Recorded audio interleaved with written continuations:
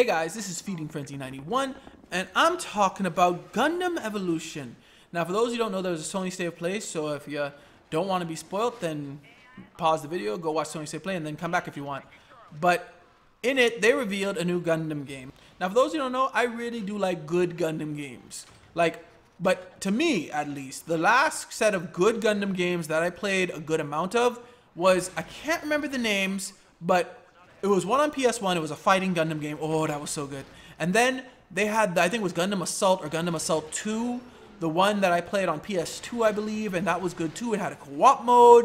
It was like this sandbox arena where you could just fight other Gundams and stuff like that. It was really good.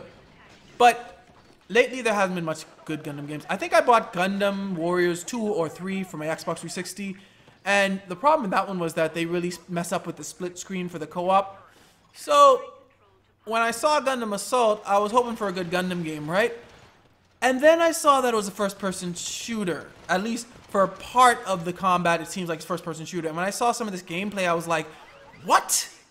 It doesn't look, I mean, it basically looks like, at least in the first-person mode, a regular first-person game. Yes, they showed some special Gundam abilities, like melee abilities and stuff like that. But based on this trailer alone, I didn't really see much that I liked.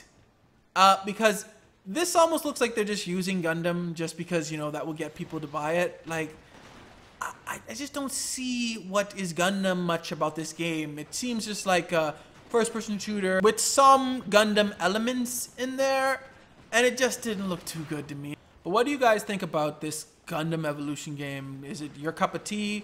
Are you excited for it? Let me know in the comments below. Thanks for watching. Like, subscribe, and God bless you all.